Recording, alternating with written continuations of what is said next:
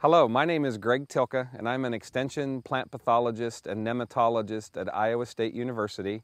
And we're going to talk to you today about how you would check a field during the growing season for the presence of soybean cyst nematode.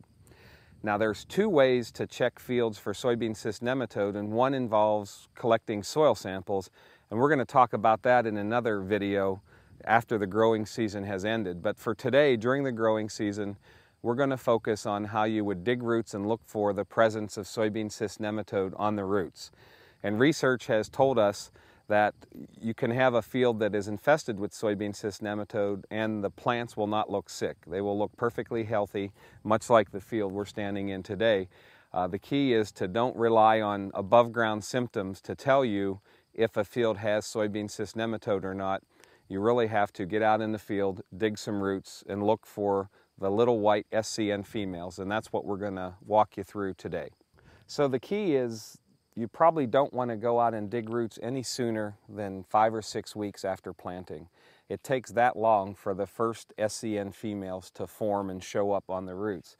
But after that, pretty much any time through the month of August, it's simply a matter of coming out into a soybean field with a spade or a shovel and digging some roots and shaking or breaking the soil off of the roots. You do not want to pull plants.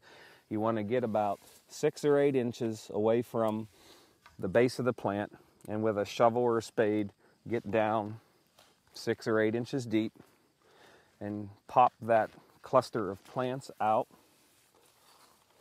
And then with your hands, very carefully, break the soil apart. And what you're going to be looking for are little white dots that form primarily on the finer roots. And the adult SCN females appear, as I said, like little white dots. They're about the size of a period at the end of a printed sentence. And they really are quite easy to see, especially in dark, heavy soil like we have here.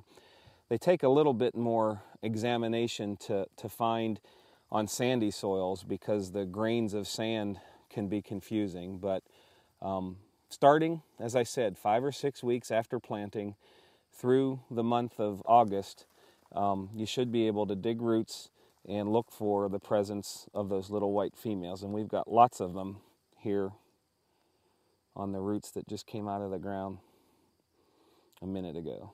So as I said earlier, the soybean cyst nematode females are visible to the naked eye. They're small, about the size of a period at the end of a printed sentence, but you could be able to see them with the naked eye, or at most, if your eyesight's not that good, especially close-up vision, the most you should need is a magnifying glass that you can purchase anywhere, and that'll give you the magnification needed to see those adult SCN females.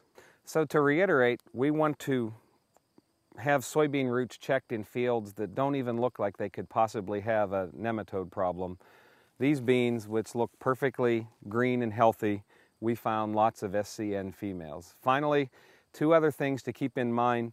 If you come out and dig roots and don't see soybean cyst nematode females on those roots, it doesn't mean that the field is not infested. You should at least check a field 2 or 3 times through the months of July and August in the typical growing season in the United States. And the final thing is, don't be tempted to deduce numbers based on what you see on the roots.